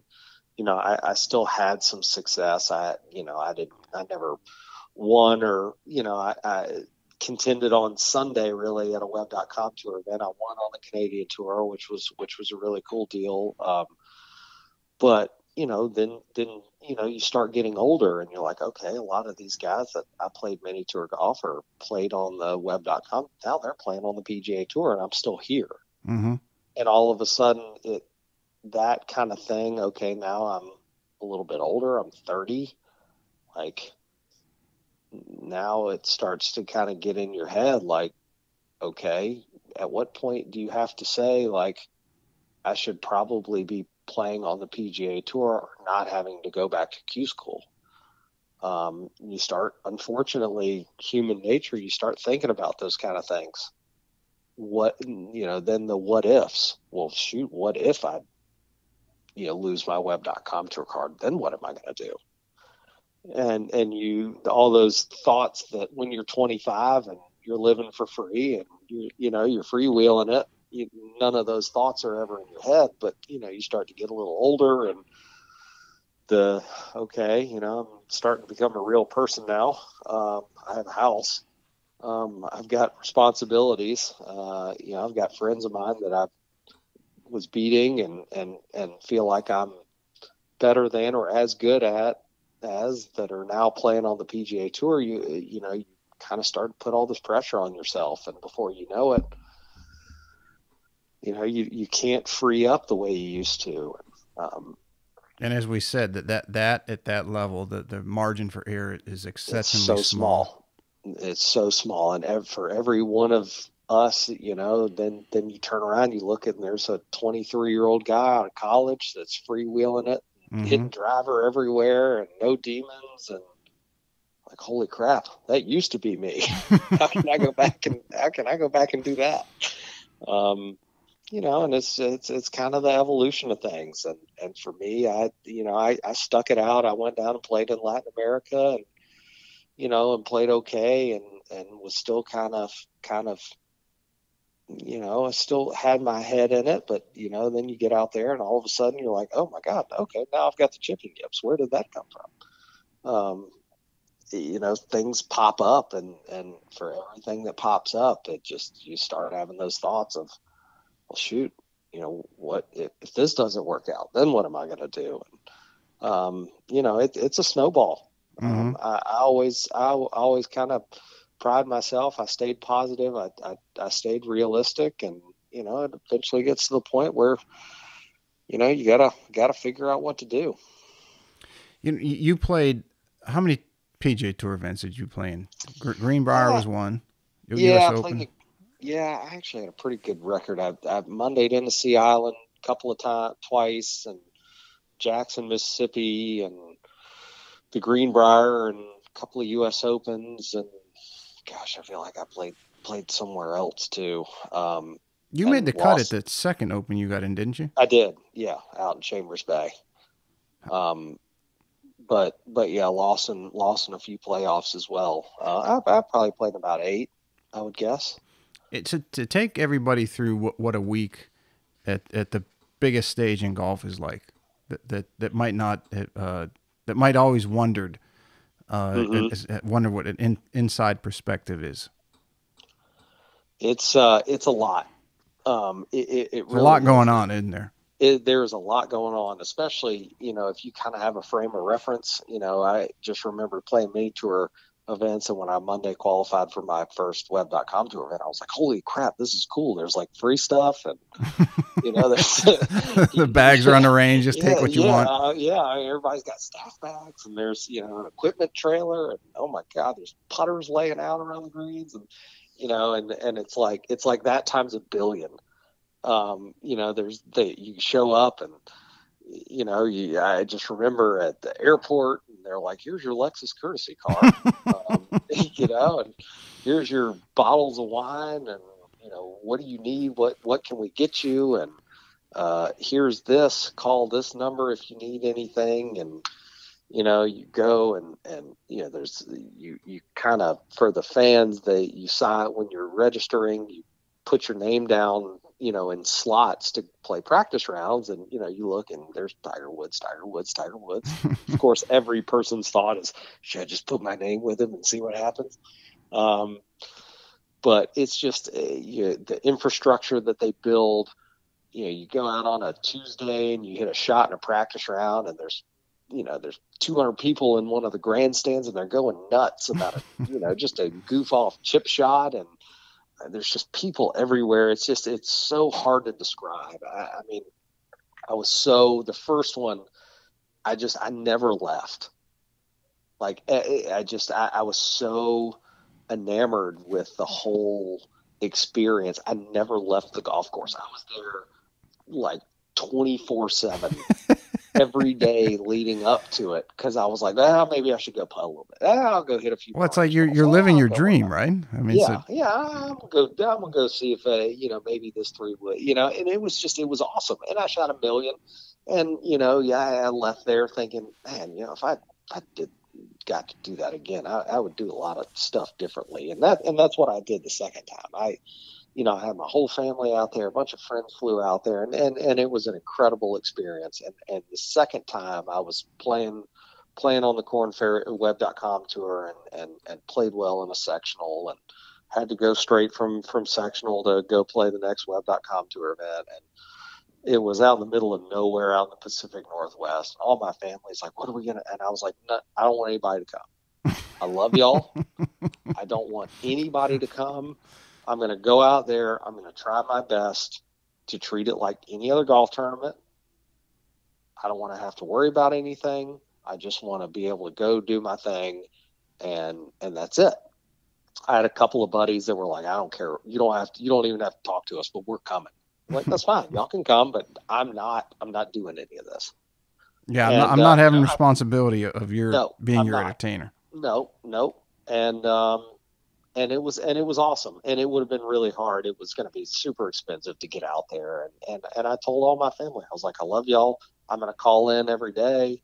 I'll talk to you, but I'm just going to go out there, and we all got to do it and experience it out at Pebble. And this time, I'm just going to go out there and just do it. And it was great. I didn't exactly contend, but got to play on Sunday and got to play with Ernie Els on Sunday, which was really cool. And and played fairly solid.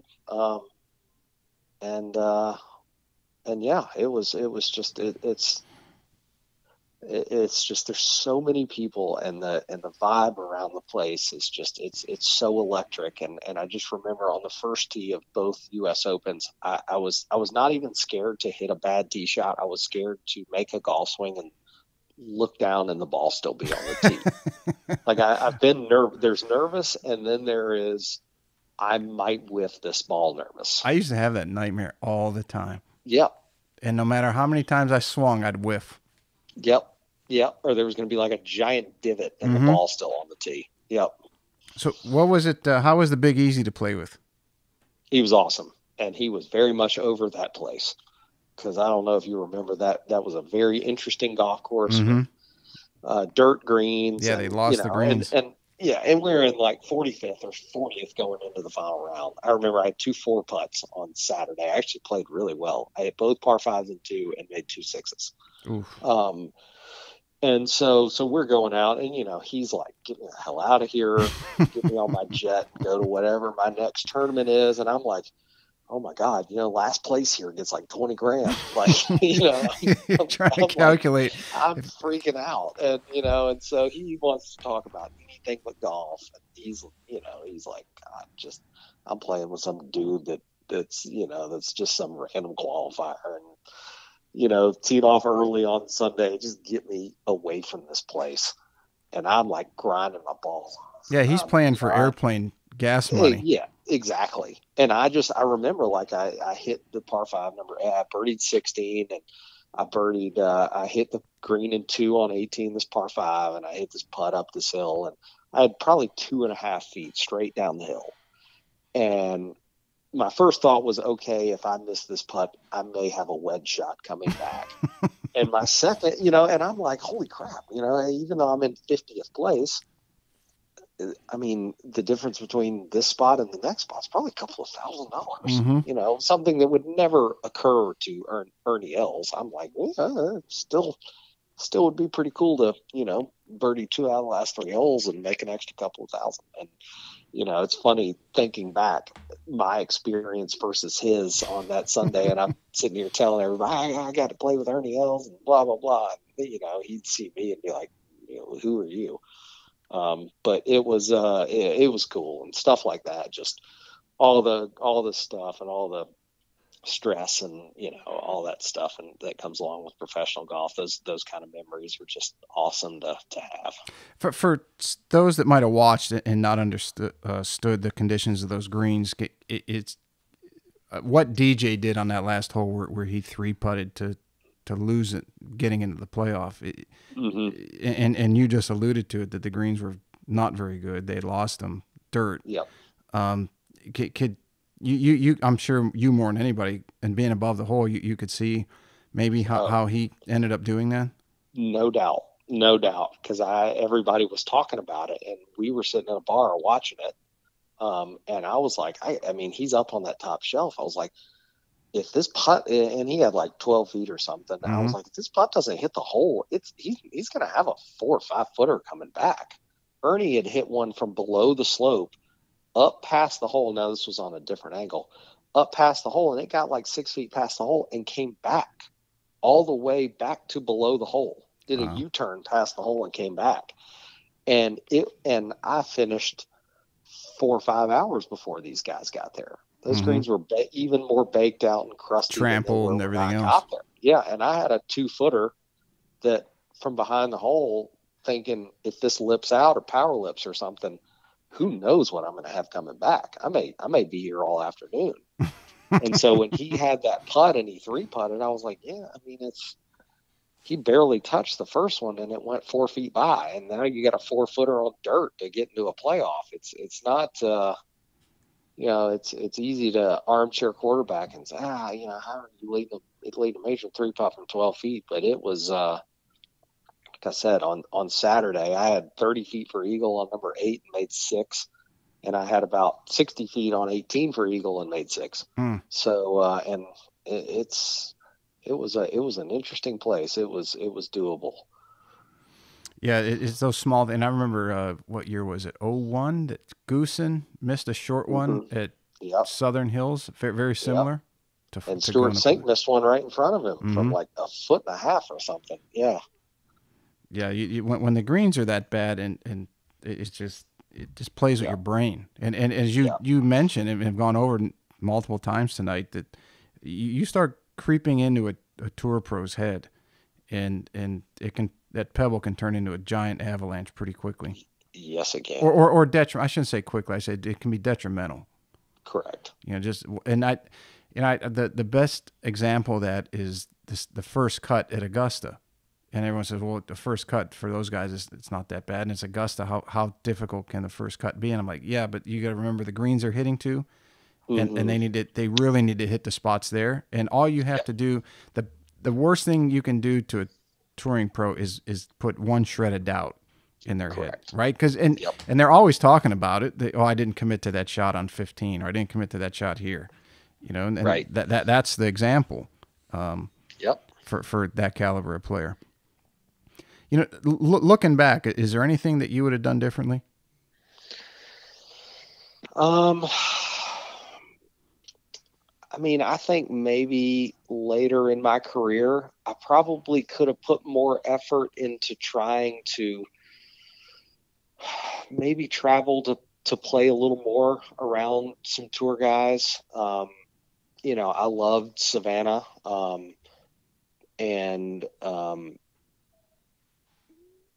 There were a couple of things in my, growing up, early on, you don't really think about those kind of things. You don't have to think about those things, but definitely the more you get, I wouldn't say comfortable, but you kind of get in a pattern. And I had a good pattern as I was getting better and better and better. And I probably don't think I evolved later in life to try to change that pattern up as much as maybe I possibly could have. But then again, I could not be happier with where I am right now.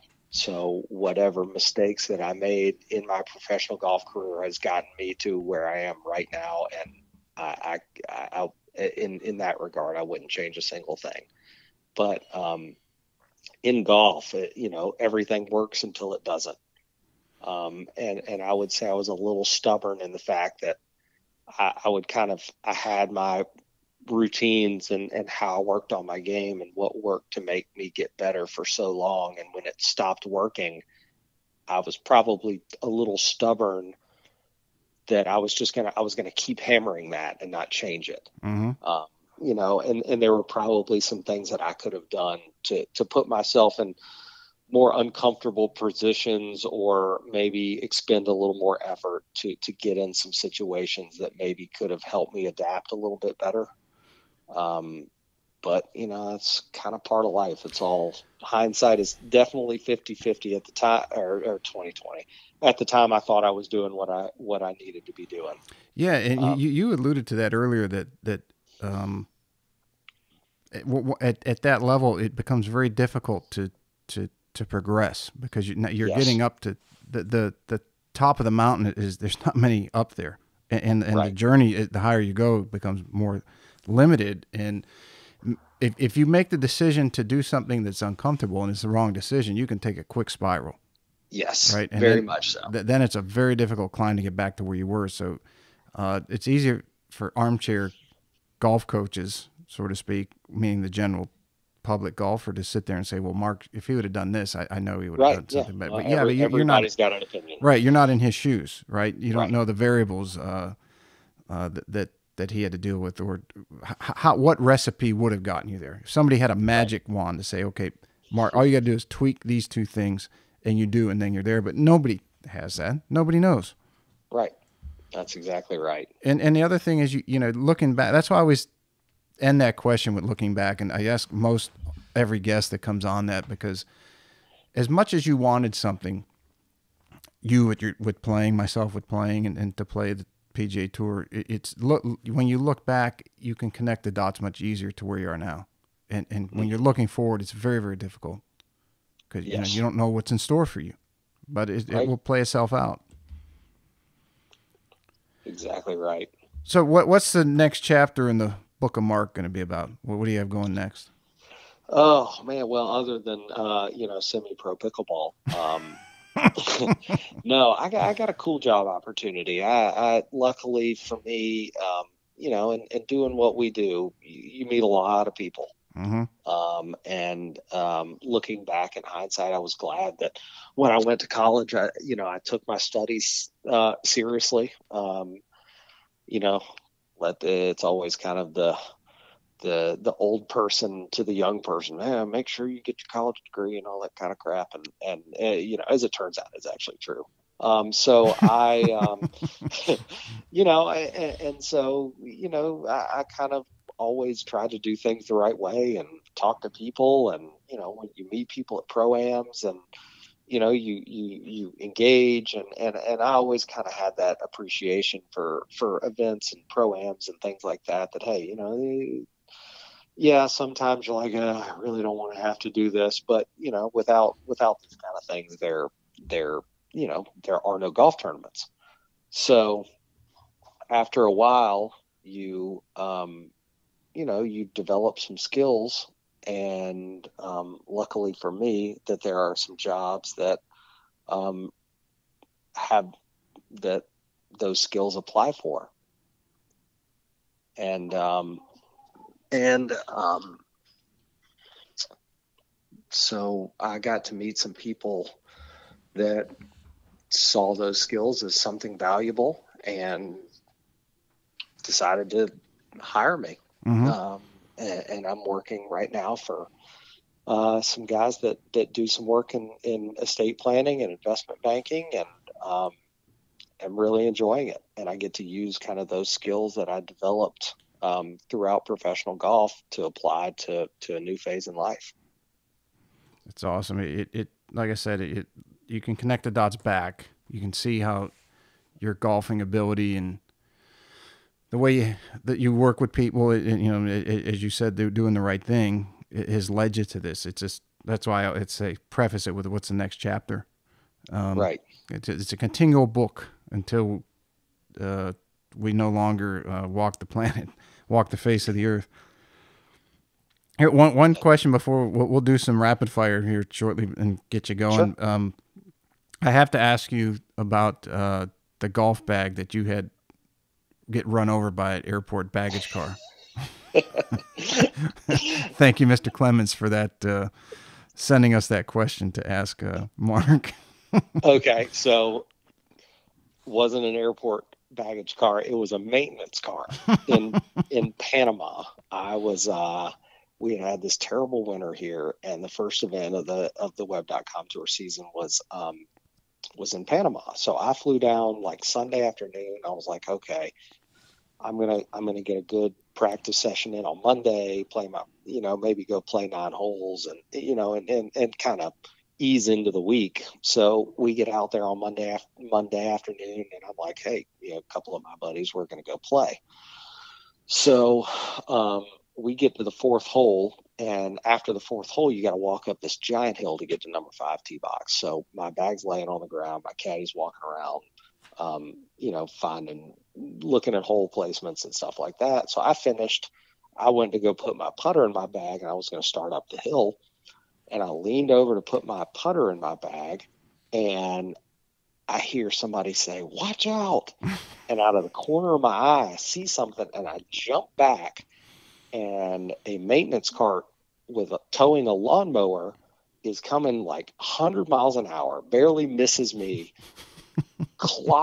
drives over all 3 sets of tires, over my golf bag, across the front of the green, down another hill, and crashes into this fence along the side of this canal that ran along the right side of the fairway. And I look up, and there's this worker up there with his hands up in the air. And I was like, what just happened? And I pick up my golf bag. All of my head covers just collapse. My driver's in 3 pieces. My 3 woods in 2 pieces. This is my first day down here, first tournament of the year. And my bag's all wonky. And all the guys in my group were like, "Oh my God, are you okay?" I was like, if I'd have been 6 inches closer to my golf bag, I'd be decapitated right now. And so picked up everything, walked straight to the driving range. There are no equipment trailers down there, but my TaylorMade rep was down there, and he had just a suitcase with some couple of heads and shafts, and he was like, "Hey, what do you need?" I was like, "All new woods." So that was interesting. I actually played okay that week, but yeah, I had to get a lot of stuff rebuilt once I did get back to the United States. Well, that's good. It was replaceable. Yes. Cool. My head is not. What happened to the cart? Did the guy lose brakes, or what was the deal? I guess he had parked it on the hill and put the emergency, the parking brake on, and I guess it popped off the emergency brake is all I could think about. I didn't speak English, so he didn't say anything to us as he walked by. But yeah, I guess it came off the brakes, and he had hopped out of the cart and was waiting on us to finish putting, and it just trucked on down this hill and almost took me out. God, couldn't even imagine. I mean, like I told Tim, it's hard enough playing professional golf well, I never went outside of the country. It's hard for me. It was hard enough playing, getting around, driving, looking at. This was before MapQuest and iPhones or anything. Right. And the big atlas in the back seat that you pull out, and okay, I'm on I-10, I-95, 75, all those the highways. I couldn't imagine going to another country where you don't even speak the language. Right. Yeah. It is interesting. Very, very interesting. Those first couple of events every year in Panama and Bogota, and then had a couple of years where we played in Brazil, and Chile. There was always something happened to somebody. All right, let's want to wrap up some rapid fire. Got emergency 9, I call it. Okay. And then get you going and enjoy your evening. So, if you were, let's say you went and Monday'd into something and you won and got on a hot streak and you qualified for the Ryder Cup. Yep. What would be your walk-up song to the first tee? Sandstorm, which is what they play University of South Carolina football games to get the fans fired up. There you go. Gamecock in your blood still. Yep. Speaking of songs, what's the last song that was stuck in your head? The last song that was stuck in my head, probably Hey Jude. It'll probably be stuck in there the rest of the night. You're going to Yep. cursing me up and down at 4:00 in the morning when you wake up. Yep. You enjoy that. You played a lot of golf courses. What's the best one you've ever played? I'm a Georgia boy, Augusta National. You have played Augusta. Very cool. I have. Yep. Yeah, that'd be. Yep. That's Mecca. Mm-hmm. Let's see. Dream foursome. And it cannot be porn stars. Oh, no, I gotta think about this. But anybody, past or present, golfers, anyone you want to play with. Now that I'm older and a little wiser, and to be sentimental, I would probably say my dad. Mm-hmm. Steve Spurrier, Dave Grohl from the Foo Fighters. Mm-hmm. And you'd be the fourth. And then you. Oh yeah, you're the fourth. There you go. Yeah, I wouldn't even say any golfers. That's a pretty cool one. Yeah. Let's see, a couple more. Tin Cup or Caddyshack? Caddyshack. I hate Tin Cup.